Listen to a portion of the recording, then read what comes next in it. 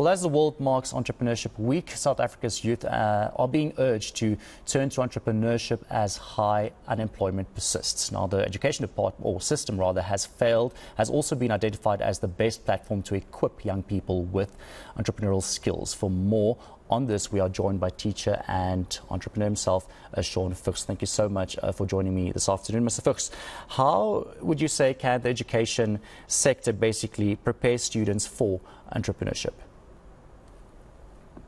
I think at the outset that education, the world has changed completely. And unfortunately, education hasn't moved with that. And one of the things that should be happening is how we revise the curriculum. And for me, there are subjects that need to be removed because I don't think certain of the subjects are relevant. And we actually need to bring something like entrepreneurship in as a set subject for our students. And would you say this is a very crucial thing that needs to happen or be fast-paced to get those extra subjects in?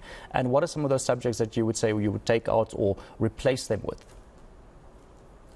The first subject I would remove is probably life orientation, and probably thousands of parents and teachers and students might celebrate after making that comment. I'm the founder and CEO of Centennial Schools, and we opened the school 2 years ago with the idea that we're going to completely reimagine today's schools. And that's exactly what we've done. We've brought in entrepreneurship as a subject, additional to the normal curriculum, so the normal CAPS curriculum.